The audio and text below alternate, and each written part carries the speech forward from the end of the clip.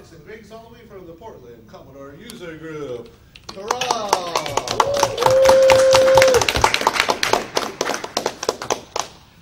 So hey, I'm Greg, and I'm the developer of the Comet 64, and you might have heard about other things like the CometPlus, which I won't get into too much today. Well, probably not at all, but it's kind of been this long process. And what I decided to do, I ran out of Comet 64s, and people still wanted to keep buying them. So what I decided to do was make a new board and supply the need for those, as well as trying to come up with a way to continue working on the CometPlus. And what I did was I ended up making a board that supported a lot of the Plus features so that I could work on the firmware while also supporting the Comet 64. Anyway, those all ran out, and then what I had to do was create a new version, because I kind of figured out what I wanted to do with the Plus, which was the IEC connector, which allows you to get to the internet with the IEC, the serial port, or the serial bus. And then anyway, some of the Plus features I wanted to work on, and this new version had to remove an existing part from the original Comet 64 because it was kind of buggy and people were getting problems with their Comets, the original Comet 64, because I was using a third-party module that their firmware would lock up and it would just become unresponsive. So I wanted to just completely get rid of that and write the firmware myself that basically did the exact same thing as that original module. And that's coming along pretty well. It's going to be pretty much an exact copy of their firmware. I mean, it will support all of the same features and work the same way. So in doing all that, I was able to remove that piece, and I was able to kind of refine this board into 3 separate products. And I have 3 separate products because there's kind of a different need than just buy one device that's expensive to do whatever you may want to do with it. I broke it down into 3 products, which makes sense because then you can have a cheaper product. Well, let me just get into what they are. So this is a prototype of the upcoming Comet 64 / CometBBS / CometDrive. So it's a 3-thing in one. It's not actually a 3-thing in one. It's 3 separate ones. And what do I want to say? The CometBBS, you already know about the Comet 64, right? So that's basically a user port device that gets on the internet, and you can play games and connect to BBSs and stuff like that. The second product is the CometBBS, which is designed to plug into your 64, and it is a Hayes compatible modem. So that means that you can start running your BBS and it will work just as expected, because the software for the BBS issues AT commands and stuff like that, and this will respond to that and allow it to just work without any extra computer. Usually they hook up a 64 to a device to the internet, or they hook up a 64 to a device to a computer or something like that and running a TCP server or a BBS server or something like that. But that would eliminate the need for that. You just plug this in and it will support everything the BBS needs. Furthermore, it has a standard RS-232 connector on it. This is actually a male version. It should be a female version because it's a modem, and you can use this with any computer. It doesn't even have to be a 64. So whatever RS-232 you can put into this thing, it will act as a modem for that. And that's on the CometBBS as well. It also has a USB port, and the USB port, the main intent for that is to be able to do firmware upgrades easily. But if I ever discover a way to make it useful for the device, there could be a future firmware upgrade to support USB somehow. It's also got this OLED display, and it's on a wire right now, but it will be affixed permanently to the board once I get my final design done. And then it just prints out nice information for you when you're using the device. Next, I think that covers the CometBBS part. Let's see. Yeah. The next device I'll talk about is the CometDrive, which is basically a disk drive. It runs standalone. It doesn't have to be plugged into the computer. This connector doesn't even have to be on it. It can mount in a case or in a computer or whatever, and it will just act like a disk drive. And how it works is it has the IEC connector on it, and when you load something off of the device, well, okay, there's two devices in one. So there's an internet side and there's a local disk drive side. And when you load off the internet side, it will load streaming data off of the internet as if you're loading from a disk drive. And the other part is it has onboard flash that you can store programs and whatnot on the device itself. And you can load off of this like it's a disk drive. And you don't have to load off the internet if you don't have an internet connection. Let's see, what else? The CometDrive will not have the RS-232 connector on it because that doesn't really make sense. There's no standard for loading off of other computers in that same way. And then the Comet oh yeah, did I get that? Did I get all the features of the drive? It also has the USB on it. Yeah. So then there's the Comet64, which again works in the exact same way that the original Comet64 worked, and that is it's a user port device. It connects to the internet. Any software that you have that uses an RS-232 user port to internet program will work the same way. What else? It also will have the IEC connector on it, but unlike the drive, it will not contain the flash on board. So what that means is you can use the IEC connector to stream off of the internet, but you'll always have to stream it. There's no local storage for the Comet64. But the advantage to that is there's a need to load some kind of driver or software in order to use the user port on the 64. So the advantage is that you can load that boot sequence or the driver off of the IEC connector or the serial bus, and then you get your drivers loaded without having to have a separate disk or anything like that. All three devices will have the display.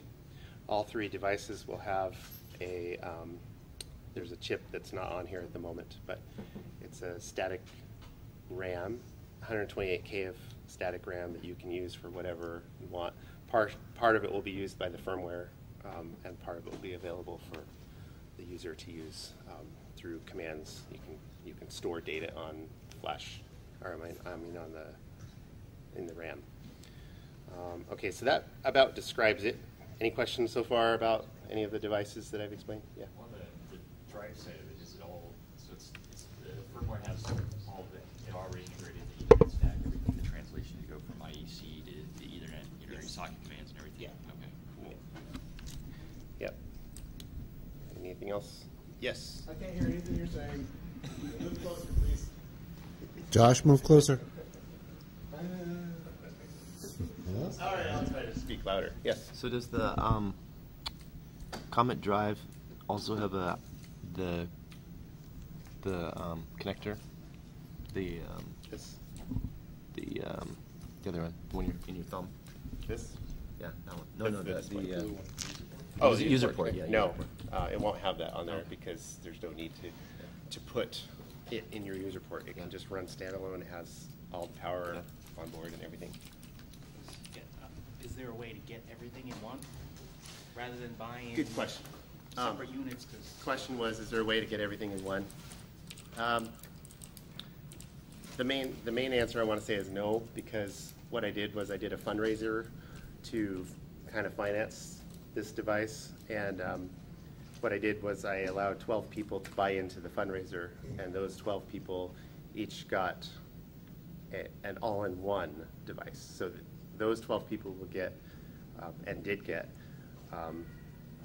a board that had the functionality of all three things at the same time. So that's called the Golden Comet, and there's only 12 of them in existence. Great. Was that done through Kickstarter, or you just did that privately? It's privately. Oh, privately. So Yeah.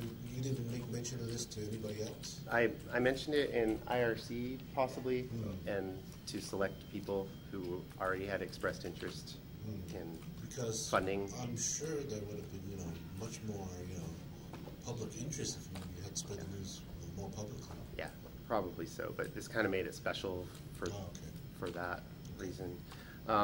So the short answer was no, but the long answer is likely everything is going to be open source, so that would not necessarily stop somebody from adding the other components necessary and downloading all the source code and compiling their own version of that. So, and I'm sure people will do that and release it. That's probably okay too. What Yeah. are you doing with the display? What is it showing? Okay, well I can demo that, but its main purpose is to just show you status things. There's a user button that can be pressed that will cycle through different features that you can set, and the display is useful to show you what you're setting, like changing your device number, for example. All right, so first thing I'm going to do is show you the CometBBS. I don't have the full AT command supported yet, so I can't show you it working as a BBS, but I can show it working with some of the AT commands that I've already implemented, and also we can connect to a BBS with the ATD dial command. We'll do that real quick.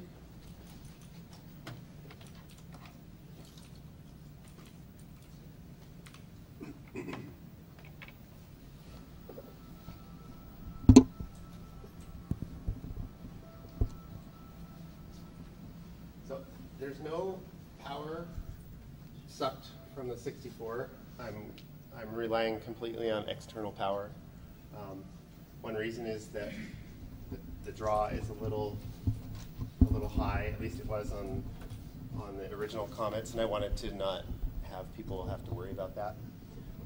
An interesting thing that I wasn't fully sure if it would work or not was whether you could power the device with USB, and that works really well. So I just plug in my USB mini from my laptop, and that turns on the device.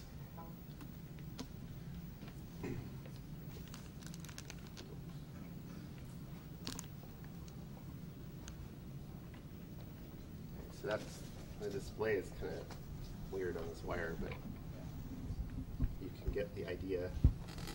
Something heavy on it. There we go. Yeah.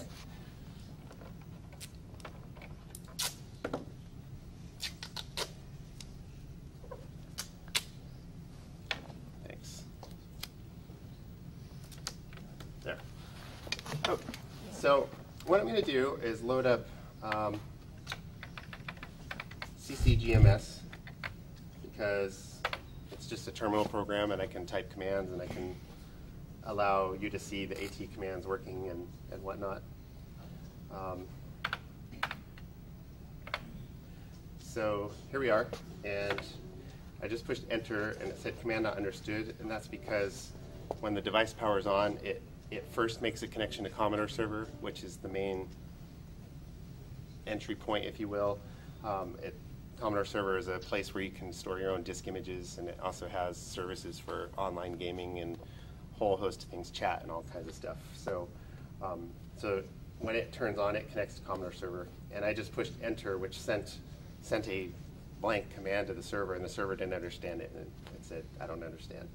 So what I want to do is go into the AT command set, command mode. And you do that with +++. And then now we can type AT commands. So like would just give you no, and it does.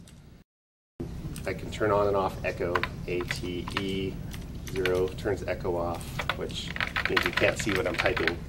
And when echo is off, it usually relies on the server side to basically send back what you type to it. So I'll turn it back on just so you can see. ATE1 turns it back on.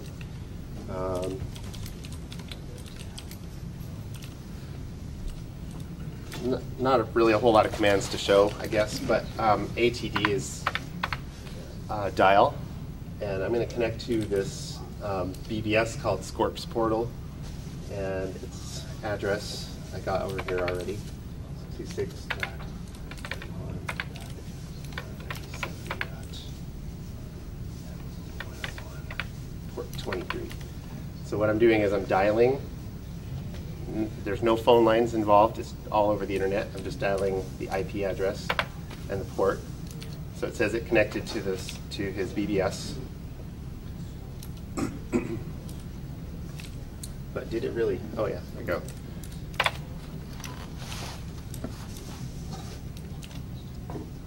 So as you can see, the CometBBS can also just be used as a client-side device. It doesn't actually have to even be used as a BBS host. It's just a modem, and if you have old computers like an Atari or an Apple, like I said before, you can use that DE9 connector to use this as a modem as well. So let's see.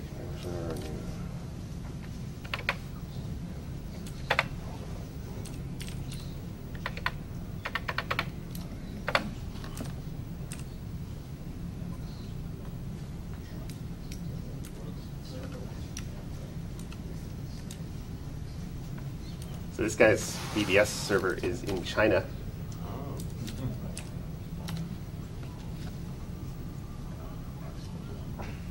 But as you can see, it's just a fun way to go out and connect to different BBSs out there. Yeah.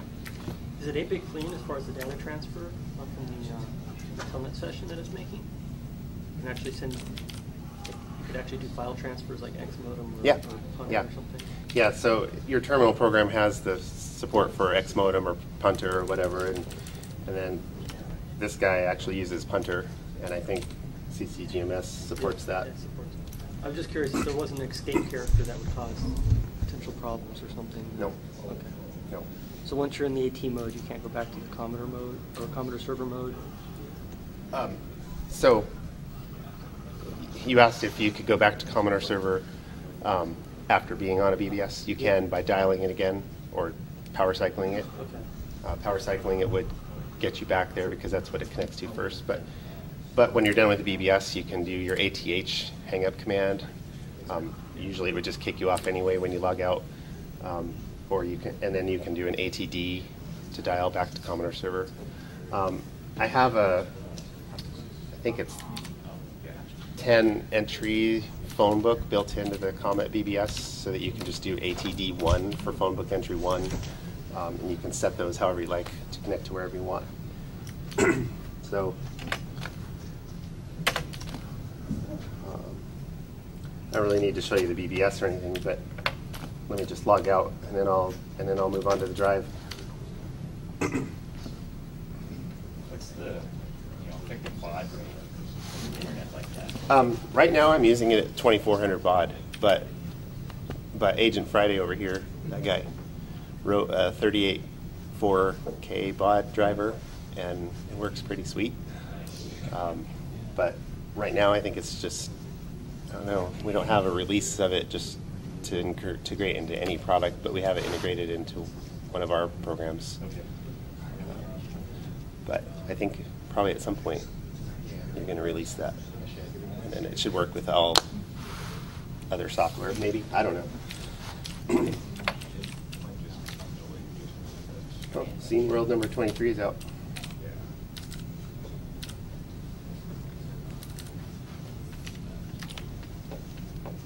It says pausing. Oh, there we go. Ooh. Oh, I have email. All right, so I'm going to log out.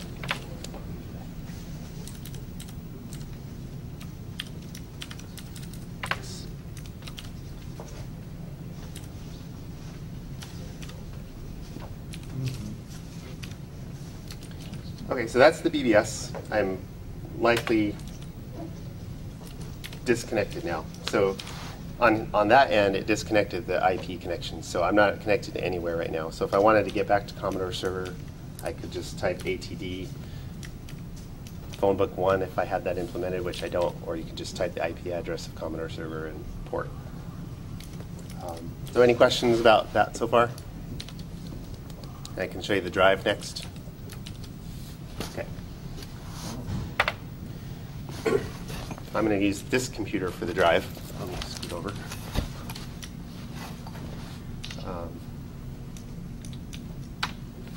Oops. Not ESX. So this is going to show stuff happening over here because it's the firmware outputs stuff to the serial port for the drive just for my debugging purposes. But you can ignore it. It wouldn't ever do anything like that in the real product. So actually, what I'll do is just unplug it from the 64 altogether, so you can see that we're not plugged into 64. Got the IEC cable going to this computer. This is the USB for power, and then this is the Ethernet jack for Ethernet internet connection, and then the display. So what I'm going to do is just load something. So load $, 9. Yeah, of course it doesn't work. Probably because I unplugged it with 64.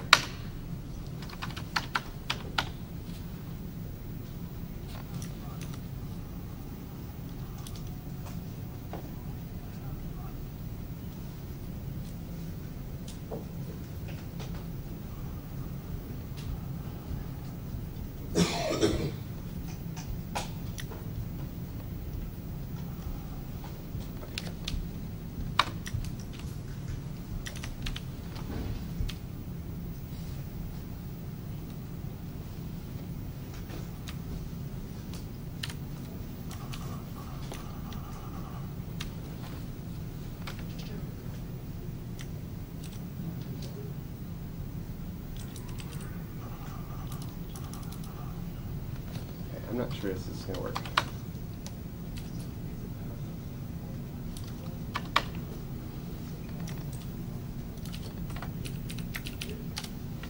I have a few kinks to work out.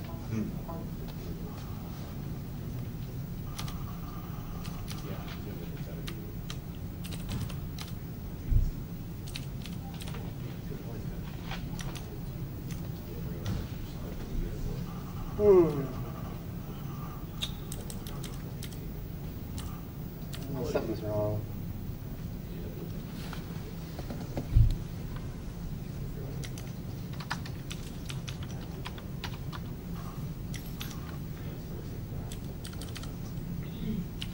Thus concludes the demo. It's going to search all day because it's really slow. No, not kidding. I mean, I am kidding.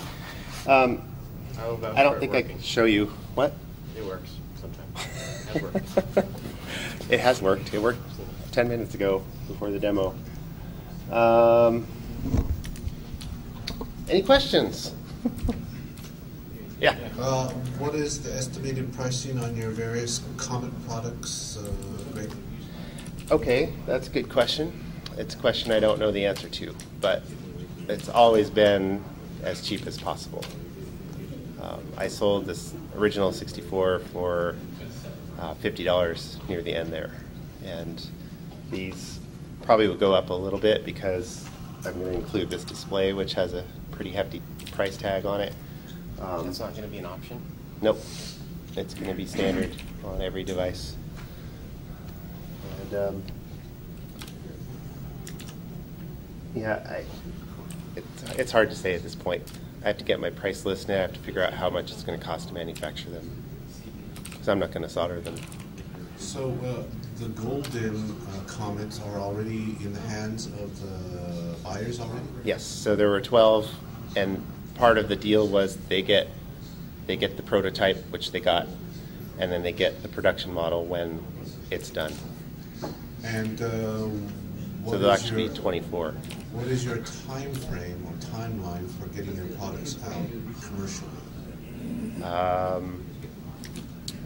It's a hobby, so Within the as next soon as year possible. or next 2 years? I would like to have them done this year for sure. Oh, this year, Yeah. in 2014? 14, Oh, wow. if I can, yes.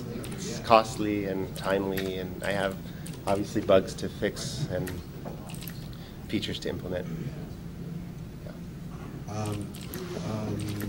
On various forums, people are asking, you know, so can we connect our Commodore wirelessly Oh, yes. to the internet? I'm glad you asked. And I've been saying, well, talk to Greg or talk to pdx.cug.org, and because they go to like Starbucks and connect their SX64s wirelessly to over there. Right. But of course, they're just using like prototypes, and they're not using the full commercial version yet. Right. Yeah. So I didn't talk about this. So on here, there's a little header right here. Okay. Female header, and that will be on every device. And what that is to be expanded, so you can add things to it if things come up later that might enhance the usability of it. And one of those is this Wi-Fi adapter. So I will sell these as an add-on, not stock, because they're kind of pricey too. Or you can just buy them from Adafruit. This is where I got it from. And you just micro PCI. No, it's just a little module, and I wired the header to be compatible with this, so you can plug it in and get Wi-Fi. This is sitting high. This red module is sitting high, but it will be lower to the board, and then this will just plug in and kind of hover over it, and then you get Wi-Fi instead of wired. So yeah. And the pricing of the module, do you think it'll be like $20? Adafruit sells these for about $30, so pricey. I'm actually going to look into integrating the components on the board. Since I'm getting them manufactured, it makes more sense to do it myself. So that would just mean that it's got, you know, a few surface mount capacitors and then this chip, which is the real deal, which is the Texas Instruments chip. The reason I bought the module is because this uses a special type of soldering method, which I can't do as a hobbyist. So I thought, well, I can just support the module, and if anyone wants to buy it, they can buy it from Adafruit, plug it in, and get it to work that way. Or I can sell them too separately.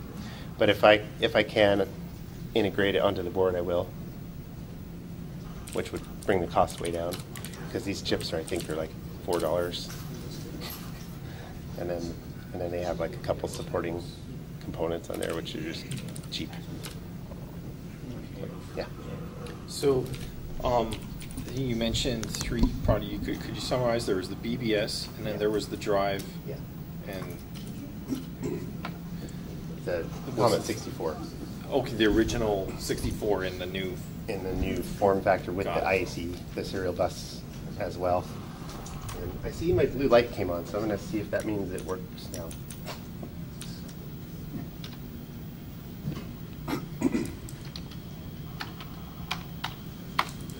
It does. All right. Okay. So apparently there was some connection thing going on that didn't reset the internet connection. So I just loaded the directory, which it sent a command to Commodore server, which returned a list of disks in the virtual directory that I'm looking at on Commodore server.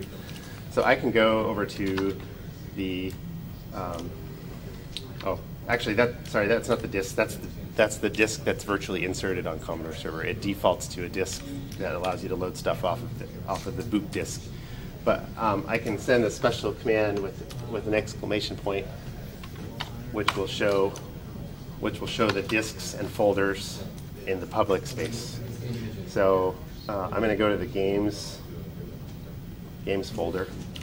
To do that, it goes load /games, and 9 9 I'm using for the internet device right now, so I'm accessing the internet every time I do 9, and it's all live streaming.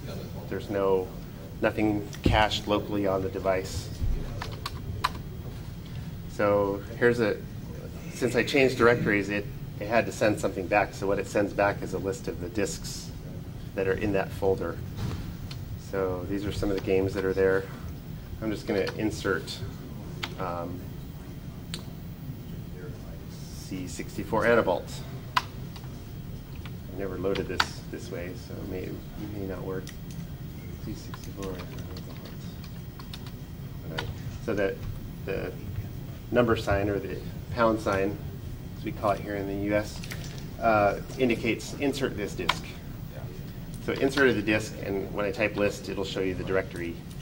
And there's some garbage in there, but that's due to something else. So there's 2 files here. I don't know which one. ENCR. We'll just load that one, I guess. 9. So 64 blocks at 1541 speed, whatever that takes, about a minute probably. I have plans to include the Jiffy DOS protocol so that you can use Jiffy DOS and get a little higher speeds on the loads. The bottleneck is the IEC bus. It's not the internet, of course. So anyway, we're loading this. It's downloading data. Oh, yeah, so here's the display. So it says loading 75%, 77%. So that the counter is telling you how long it's going to be before it's done loading. Done.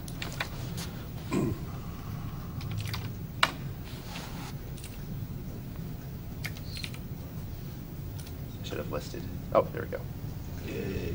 Yeah. Yeah, so I just loaded that right off the internet. Didn't need a disk drive. That's the drive.